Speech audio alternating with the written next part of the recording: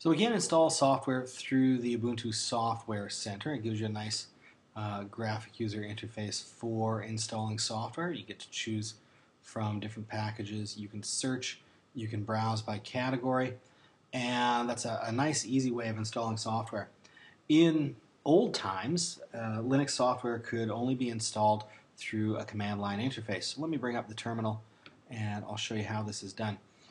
Originally, in earlier versions of Linux systems, software would have to be downloaded in the form of source code or installed from a disk or something.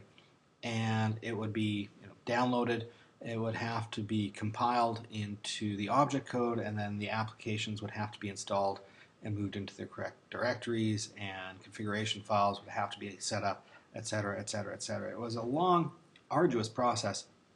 But there's an easier way of doing it now from the command line. And in Ubuntu, the way that that's done is through something called the Advanced Package Tool, or apt. And I'll show you how we can install a text editor called Nano using apt. Here's the command. It starts off with sudo, or sudo. That stands for super user do. It's a way of making sure that you have to authenticate and administer account before you go poking around and doing stuff to the system. A lot of system configuration or installation of software requires you to use this.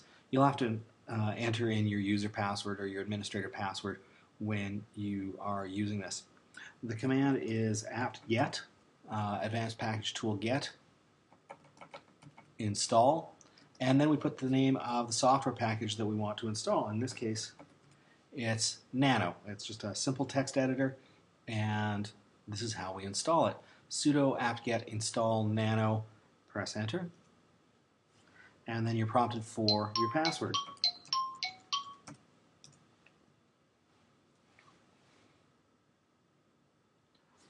It's a short installation. It downloaded the package source files, it compiled it, it put everything into the right directory. And now we can just check that Nano has been installed. And to check if some software is available to you, you go which, and the name of the software, which Nano, and that's showing me that it is in the user directory bin subdirectory and is called Nano. So let's start that off and we can see that it works. So we're going to start the program from the command line. Just type in the name of the program Nano, and we come up with text editor. We can enter things in there and save them, do whatever it is we want to do with the text file. I'll just get rid of this. Okay, so that is installing software using apt-get. It's a fairly easy way of installing software from the command line.